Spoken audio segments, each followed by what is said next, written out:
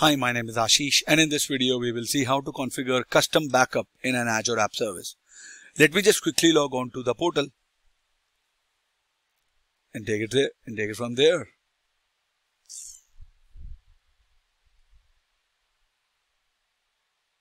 I am logged on to the portal. Let me go to my web app.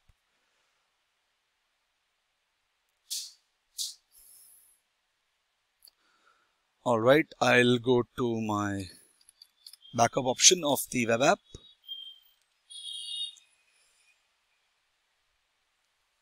And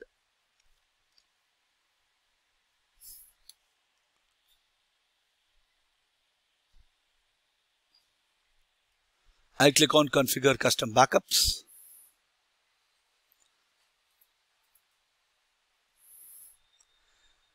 I don't have a storage account, so I'll create a new one. Test Azure web backup storage. It should be in East US. Create container. I'll do test Azure web backup container. Right. Configure the exact time and recurrence for your backups. I'll do okay. I'll set the schedule. Repeats after every 1 hour or 1 day.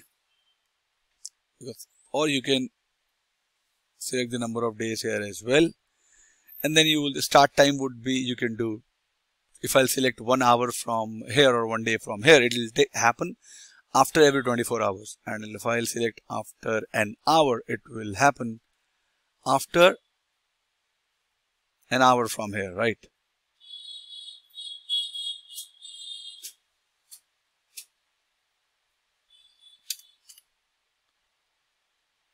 And I cannot go with the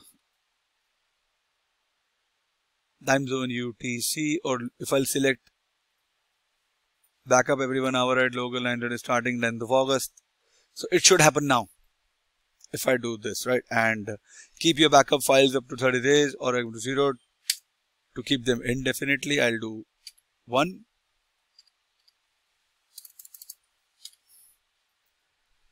Keep at least 1 backup at all times. So there would always be 1 backup available to restore.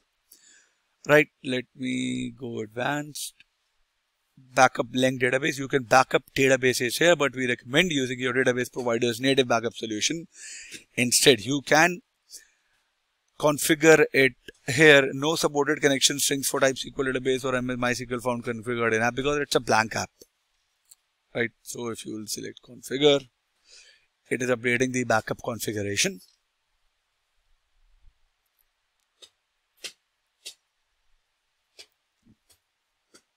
It says update backup configuration, failed to save the backup configuration, requested backup frequency exceeds maximum allowed for the plan. Okay, so if I'll do this again,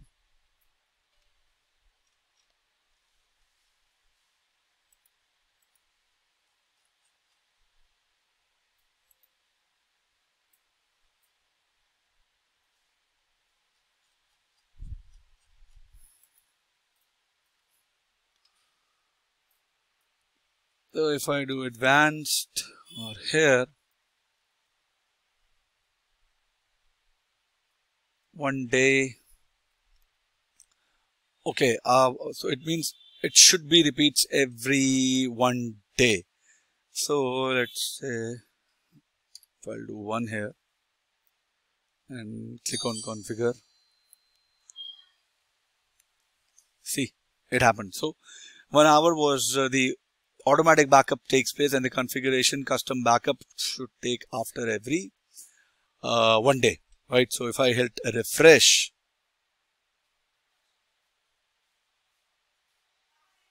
I have the backup now option, and see the backup time is succeeded. Now if I want to click on restore, I can click on restore and do the restoration. So we'll cover that in the next video. And I hope you liked this video. If you have any doubts, please mention them in the comment section and I'll be glad to answer them. Thank you. Have a good day.